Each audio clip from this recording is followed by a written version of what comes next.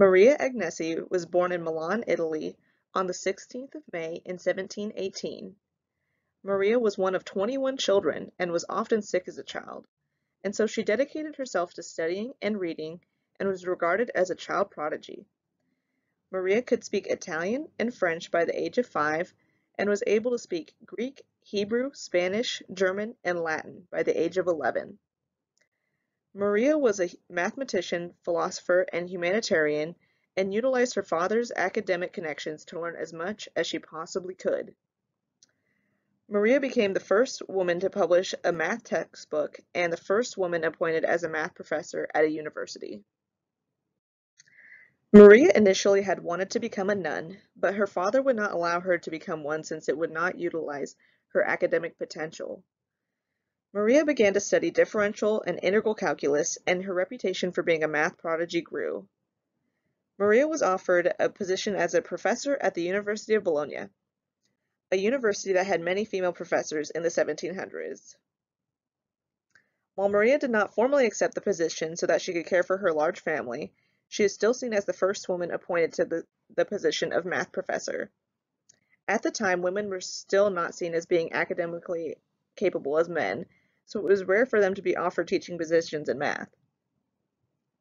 Female professors at the University of Bologna had to justify their teaching positions and their experiments to administrators much more than their male counterparts did. In 1748, Maria wrote the math textbook Analytical Institutions, which became a highly regarded book that focused on differential and integral calculus. Maria's book was full of illustrations and math concepts to help make the book easier to understand. It became known as one of the best introductions to calculus at the time. The French Academy of Sciences translated and used the textbook, but would not accept Maria as a member of the Academy since she was a woman. The University of Cambridge also translated Maria's book into English and used it as a part of their curriculum as well. Maria's book has gained fame and even recognition from the Pope at the time, who praised her work. Mathematics professor John Coulson of the University of Cambridge in England was so impressed by Maria's textbooks that he learned Italian to translate her works. While translating the book, Professor Coulson mistook the word viscera, which is a term for a sine curve, with the word viscera, which means witch. Due to this translation error, the English textbook has the sine curve mislabeled as the Witch of Agnesi instead of the curve of Agnesi. This mistake ended up having Maria's name become associated with the term witch in English-speaking math circles.